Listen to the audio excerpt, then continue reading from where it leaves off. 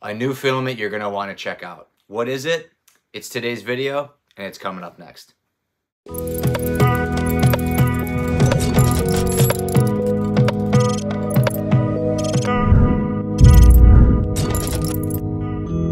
All right, what's up, everyone? Back at it again. It is DW3d. I want to thank you for popping in and checking out today's video. If you're like me and you're a big fan of 3D printing, before you leave, make sure to click that subscribe button. Come back and see some of the other 3D printing videos I have on deck. But in today's video, I'm going to be showing you some new filament by a company that goes by the name of Ujoybio3d. Ujoybio3d specializes in bio-based degradable materials and green materials. It's been leading the way in the industrialization of biodegradable materials and environmentally friendly products for years, and is now offering eco-friendly options in the 3D printing community. They offer some great options for FDM printers, including their Hyper Series PLA, their Metallic PLA, and their Elite Series PLA, which includes a wide variety of colors and finish options. I was lucky enough to get my hands on a couple rolls of this courtesy of Ujoybio3d, and I'm happy to share my experience with you here today. Now that I filled you in a little bit with Ujoybio3d, let's take a look at the filament, take a look at some test prints, and the results. Let's go. Upon arrival of the filament, the first thing I noticed was it came packaged very nicely. The boxes weren't crushed or damaged, so very happy to see that. Now let's see what filament we're working with here. So first up is a roll of their Metallic Silk PLA, and then their Hyper Series PLA. We'll crack these guys open and see how they look. First, the Hyper Series in a cool blue color, as seen here, very nice. They have the recommended temp and printing speeds on them. I also noticed it's vacuum sealed very nicely, which will definitely save some time not having to dry the filament due to potential moisture absorption. Of course, being a green company, they are using the cardboard spool, so happy to see that it does have the weight meter on there, so you can see how much filament is remaining on the spool. It's just such a great thing to have. It just ensures you that you're not going to run out of filament while printing, and nothing's going to get wasted, so very cool there. Taking a look at the other roll, it's a nice silver finish here in their metallic line. And just like the first roll, it has the info, the weight meter, and it is vacuum sealed very nicely, and we're pretty much ready to go and to get print with these two. So let's get the printers fired up and get things going. Another thing I noticed right off the bat while I began printing with these is the spools were tightly wound and there was no tangling whatsoever. It loaded nice and easy, and I immediately began testing on some of my clipper-based printers. Now, I started off simple with kind of test prints in a sense, and I made some tree fidgets for the upcoming holiday. Both filaments were printed around 300 millimeters per second, 205 degrees for the Hyper PLA, and 210 to 215 for the Metallic. Overall, there was no major issues to report. You can see the fidgets turned out really great. At a 0.2 layer height, they came out really clean, contoured, and work awesome. My kids have been playing with these for about a week now, and the filament is very durable, and the color combo is great for this time of year. So now that I got accustomed to the filament, I wanted to do some individual testing, particularly first on the Metallic Silk PLA. So here I started printing a Megatron Flexi at the max 220 degrees. Although it came out good, I'd probably refrain from going that high. It still looks pretty good, but you can definitely see some color variance and zebra striping and stress on the top layers. This was only printed at 150 millimeters per second, so this is something where when you print a little bit slow, you also might want to drop your temps.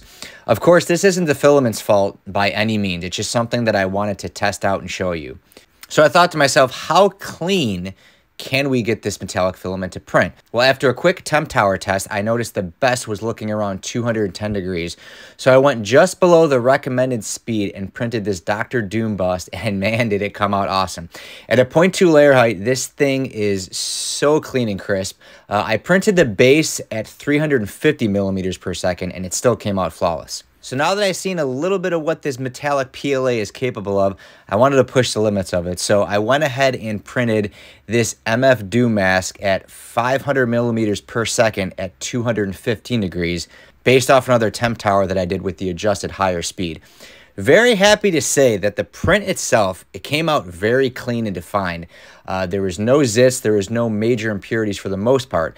However, there was some zebra striping and color banding in the print in some random areas. So although structurally the print came out with no major impurities, You know, when we print with silk, we want that nice, smooth, shiny finish. You don't want to print at this high of a speed. Just bump it down just a little bit.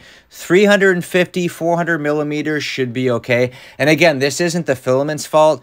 We've seen how clean it can print. And silk metallics, you know, typically they always are going to need to be printed at a little bit slower of a speed. But hey, even when maxed out, you can see structurally the print still came out pretty good. So good that I used the entire roll, and I'm still printing a few things here with it today. And I'll make sure to share those projects with you when they're completed. Now, the Hyper PLA I had zero issues with, no matter the speed or the temperature. Some mild banding on it, but that can occur anytime you start hitting max temps and speeds. One thing that was really impressive on the Hyper PLA was its flexibility and durability. Here I made a Christmas ornament, again, printing it at over 400 millimeters per second. Came out looking great. Well, I printed the same file using another brand filament, and wow, just first looks here, lots of stringing. Doesn't look as clean, especially when compared side by side. But that's not even the beginning. So here's a failed ornament, and when it failed, I got a little bit frustrated, and I grabbed it and tried to crack it, and it wouldn't. So check this out. Look how it just flexes and bounces back. Same thing on the successful print. Now let's take the other ornament printed in another brand of Hyper PLA. Wow, that didn't take long. Absolutely crumbles apart. This Hyper PLA is super, super durable and flexible. It's almost like a 3D printed stress ball. It just flexes and goes right back. And again, here, the Ujoybio3d filament, super durable. The competition, not so much. Okay, but let me show you something that's really impressive. So I'm really gonna crank on this here and squeeze the heck out of it until it breaks. How hard did I have to squeeze it? Well, pretty hard. You know, obviously it's plastic, so eventually it will break. But it took a good amount of effort to get this to break, let me tell you. Finally, when I got it to break, check out this comparison. The other brand snaps, no problem. The Ujoy takes like 3 times the effort to break. On smaller pieces, it's even harder. The other brand, here, snaps no problem. Ujoy,